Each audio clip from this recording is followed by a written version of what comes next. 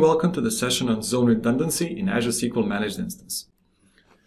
Zone Redundancy is a feature that provides increased resiliency for databases by leveraging the inherent resiliency built into the architecture of the Azure region themselves. Most Azure regions offer multiple availability zones, and availability zone is essentially a separate physical location within a region with independent power, cooling, and networking. And then that allows us, providers of services in Azure, to leverage the fact that we can spread our services across availability zones so that no failure in a single location can actually bring your service down. So advantages of zone redundant config in SQL Managed Instance and most other services include synchronous replication, automatic failover, and improved service level agreement.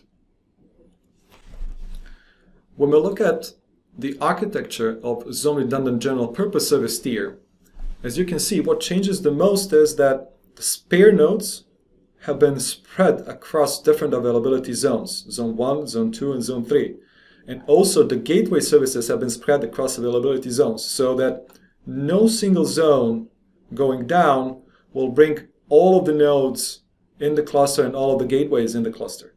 And then in addition to that, we're now using zone redundant storage both for the data and log files and also for the backup files, meaning that a failure of any one zone in Azure for whatever reason will not bring down your instance, since we can fail over to one of the other nodes and keep using other gateway services, and the storage also remains available since it's zone redundant, so your instance continues to grow, continues to work.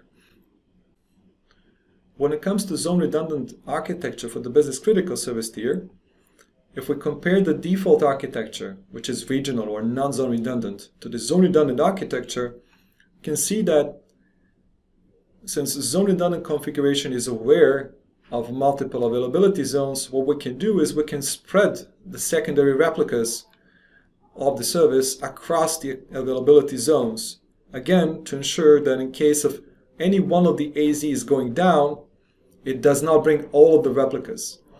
Since the business critical service tier uses quorum commit, it can afford and it can continue to work even if one of the replicas goes down. So one of the zones going down will not cause unavailability, and your database instance will continue to function normally.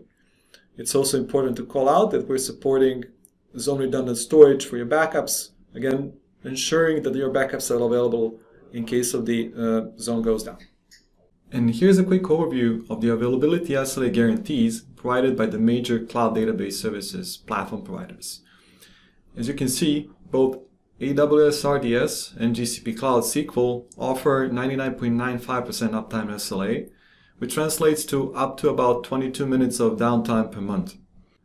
On the other hand, even the non-zone redundant Azure SQL configurations offers 4 nines of availability SLA guaranteed, and then the zone redundant business critical Azure SQL configuration offers 4.5 nines or 99.995% uptime SLA, which translates to only up to 2 minutes of downtime per month, making Azure SQL in the zone redundant config the clear market leader when it comes to availability guarantees.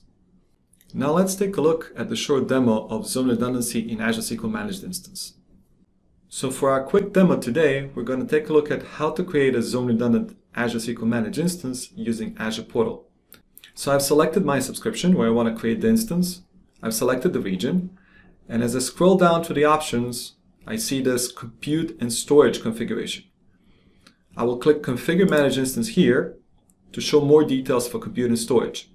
And as you can see, here I can choose between the general purpose and business critical service tiers, several different configurations of hardware. I can configure my vCores and storage, and I can also choose if I want my instance to be zone redundant. It's as simple as choosing yes in this option, and if I scroll down, click Apply, and continue to fill in all the options, I will get a zone redundant managed instance once the instance has been created. And if you want to learn more, you can check the links in the videos for SQL Managed Instance, and also the detailed documents about high availability, zone redundancy, and SLAs in Azure SQL Managed Instance. That's all for this video. Thanks a lot and have a great rest of your day.